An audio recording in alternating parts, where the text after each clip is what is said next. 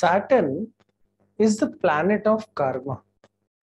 So wherever Saturn will be sitting, that'll be the house you need to focus or give the most karmas to, or the pressure of performance will be on that house.